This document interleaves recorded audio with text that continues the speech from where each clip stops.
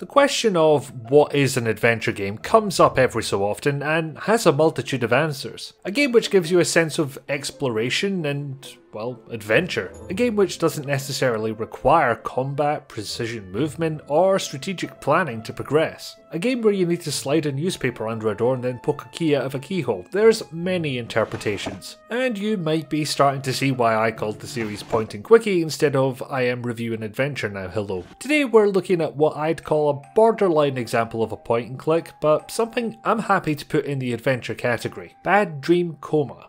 Which I'm tempted to call Bad Dream : Coma, but I know I'd just screw it up and say : comma instead, so we'll stick with the free word version. It's by Desert Fox and published by PlayWay S.A and or Ultimate Games S.A. Not sure how I'm meant to read this. You can grab it on Steam or GoG for Windows and Mac OS X, and I'm running out of ideas of how to segue into the story section, so here goes.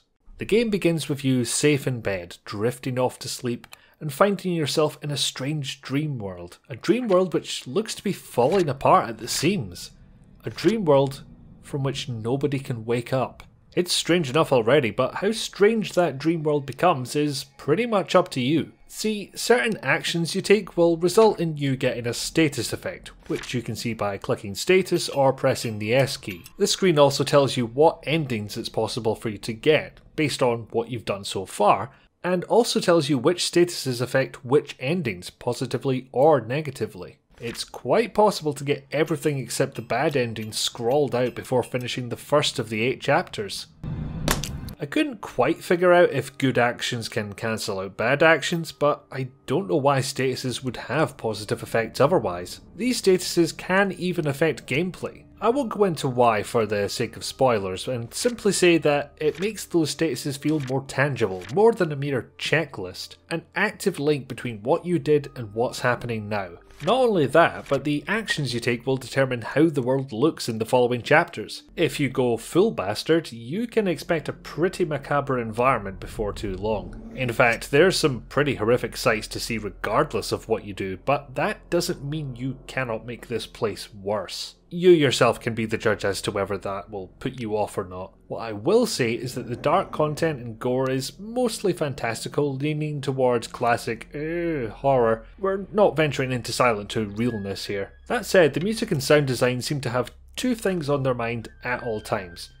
Dream and oh heck. They convey it very well. It's enough to make any scene seem intimidating, even the more mundane ones. And this might be one of the few times where a lack of voice acting actually works as a positive. I think it fits the aesthetic and art style and pushes everything just that little bit more off kilter.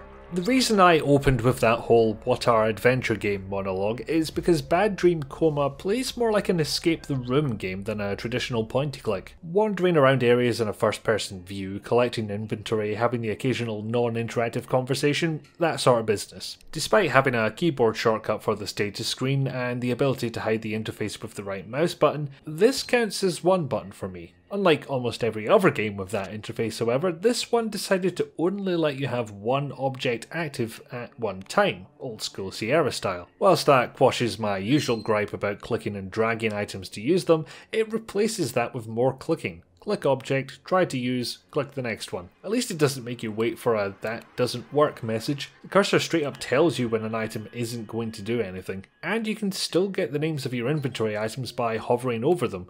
Doesn't do that for hotspots in the world, but yeah, can't have everything I suppose. Speaking of, the one buttonish interface makes hotspot interaction context sensitive. You might get to look, take, use with an item, or fist. You can imagine which ending that action pushes you towards.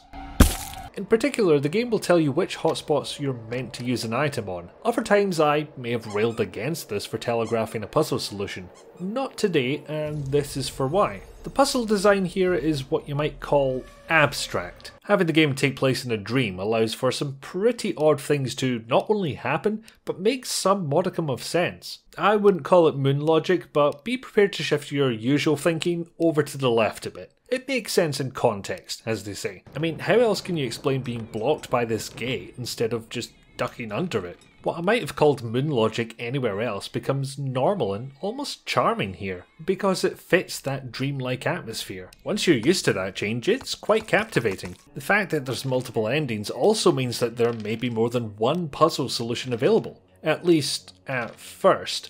Now, I only tried for Super Jesus and Turbo Bastard runs, but I ended up on a pretty linear path quite quickly. You start off doing evil things, you only get evil options later down the line. Maybe a more neutral playthrough would have provided more leeway, I don't know. What I did get were two notably different experiences. I think there's maybe one unique location for each ending you can try for, but the way you experience those locations is itself unique. More so than one of them being a den of horror, although that's the most obvious difference, and a pretty smart way of reusing your existing environments by tying them back into the player's actions. Characters will react differently, they may have different roles in the story, and some may not show up at all. And personally, I can't wait to see that one user review where somebody acted like a total prick the entire game and was then surprised that all the NPCs acted like a prick right back. For the record, it was the evil ending I got first, and that took me just over 3 hours. The second good playthrough took just over 1.5 hours, which I mostly put down to knowing what I was doing this time round.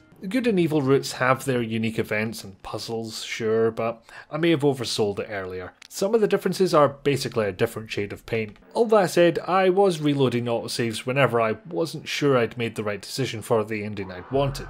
You can easily do the wrong thing if you're not paying too much attention, which is a fine time to mention that the game offers you multiple profiles while saving automatically to that profile. If you want to save scum, you'll either need to go back to an autosave or restart the chapter entirely. Point is, you won't know what you're doing the first time. Not if you're me anyway, I had to get used to all of this first. Once you do though, it all seems to fit. The slightly twisted logic of the puzzles, the minimalist illustrations that serve as the game's graphics, they all bind your brain into this game's own way of thinking. Those strange impulses you get when you're stuck on an adventure game puzzle are that much more likely to work. Because dreams. The world reacting to what you do makes you ponder the actions you've taken. You wonder how it could have gone differently and where you could have ended up. The multiple endings that actually allow that reflection to occur and reward a second playthrough. Through all this together, bear in mind that there's no voice acting and the £5.99 price tag, yeah, seems right. And if you think in any way that you could cope with a game of this style, I'd say this is worth a look. And even if you're not sure, there's a free demo for you to try right there on Steam, commitment free. Also handy if you want to punch some crows.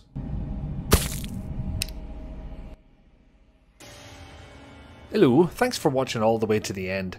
If you feel inclined to leave a comment, a like, a dislike, whatever you fancy, please do.